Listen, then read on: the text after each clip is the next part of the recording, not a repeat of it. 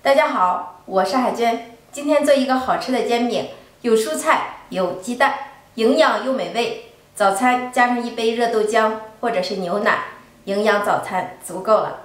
200克的面粉，我做了6张蔬菜煎饼，看一下，张张颜色饱满，特别的好吃还好看。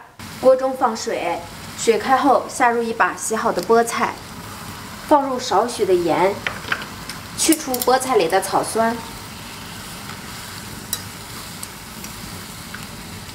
焯好的菠菜过一下凉水，再把菠菜切成小段。切好的菠菜放入料理机中，放入凉水，按果蔬键打成菠菜汁儿。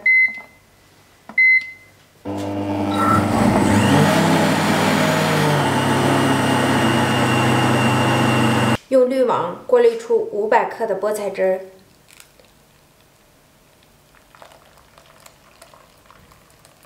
菠菜汁儿中打入1颗鸡蛋，加少许的盐，搅拌均匀。分少量多次加入面粉，边倒边搅。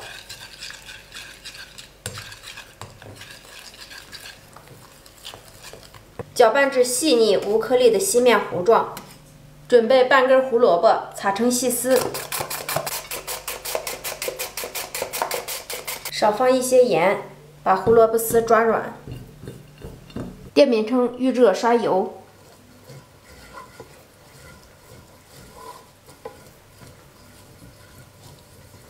加入1勺面糊，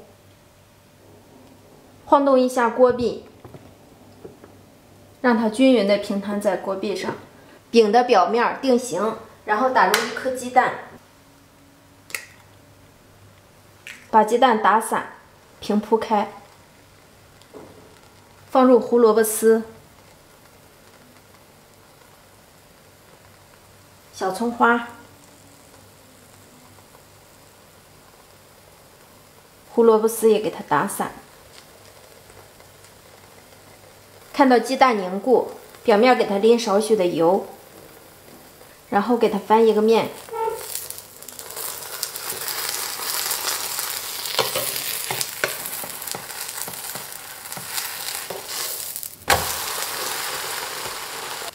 烙制30秒，然后再给它翻一个面，漂亮！看一下，这时候鸡蛋就完全定型了，就可以出锅了。出锅，再来一个。锅里放2勺的面糊，家里有这个工具的可以借助这个，更省事儿。把面糊摊平、摊均匀，不断的转动它。看见面糊凝固，打入1颗鸡蛋，还利用这个工具把鸡蛋给它摊平、摊均匀，撒上一些胡萝卜丝。小葱花，鸡蛋凝固后，表面淋少许的油，看饼的边缘处微微翘起，我们给它翻一个面，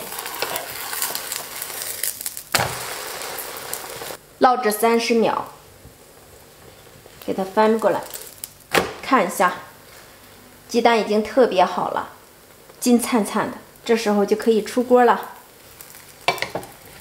出锅，美味的鸡蛋煎饼就做好了，营养早餐煎饼就全部出锅了。看一下，柔软又劲道，咸香又美味。也可以前一天晚上把菠菜汁打好，放在冰箱里，第2天早起10多分钟就能完成营养又好吃的煎饼。我是海娟美食，谢谢您的观看，我们下期见。